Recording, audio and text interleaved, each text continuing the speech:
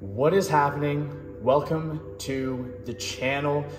Kyle Smith here, Mindset Performance Clarity Consultant, taking your words, stories, breath, and behavior and stacking them in alignment with the person that you wish to become to experience the life you desire. Today, we're going to be talking about something that is very near and dear to my heart that I really did not start paying attention to until this last year and have become more mindful and intentional about my use of words.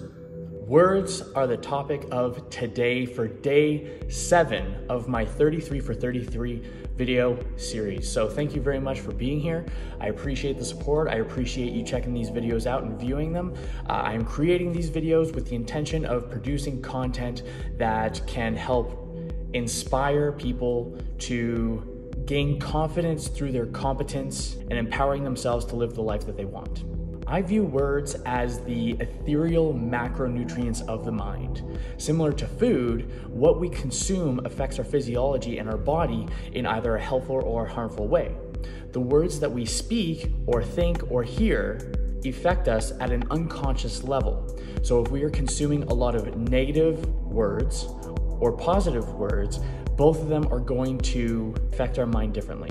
If we are consuming nutritionally dense foods that are empowering, affirming, encouraging, rather than not so nutritious words that are demeaning, discouraging, conflicting, harmful. By gaining a better understanding of the words that we repeat on a day-to-day basis, we're able to become more mindful of the words that we speak, hear, or think, and remove the ones that are not in alignment with the way that we want to experience our life.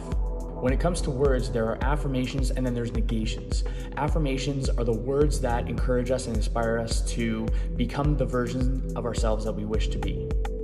Negations are the ones that are demeaning, that prevent us from progressing towards the life that we want to experience.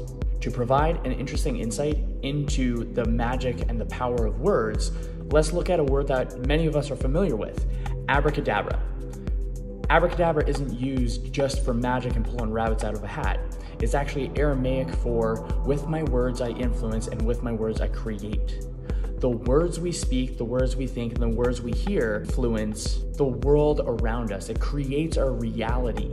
And if we are not deciding the reality that we wish to experience, there's another outside source making those decisions on our behalf, and oftentimes those are not in alignment with our best interests. So if we are able to take command of the words that we speak to ourselves, to others, to the words that we think, we are able to manipulate our reality because we're looking for more affirming words rather than destructive words, helpful words rather than harmful words.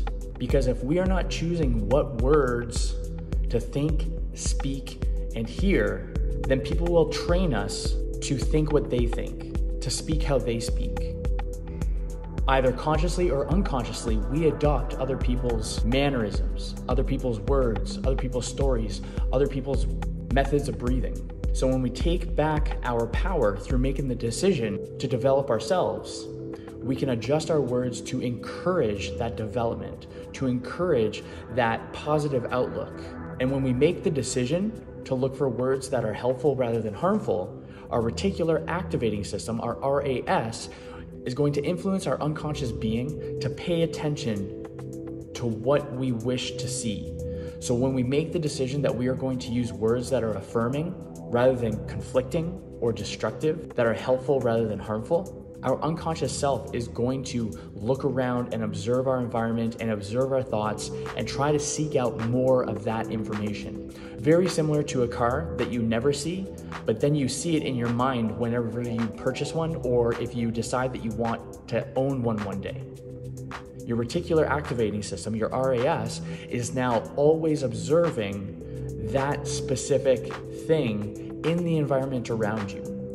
It does the same thing with your words as well. So if you have any insights about words, any questions about words, any critiques, any criticisms, any insights, be sure to share them in the comments below. If you ask questions, I'll make content on it. And outside of that, keep up the kindness, and I hope your day treats you as good as you look. Cheers.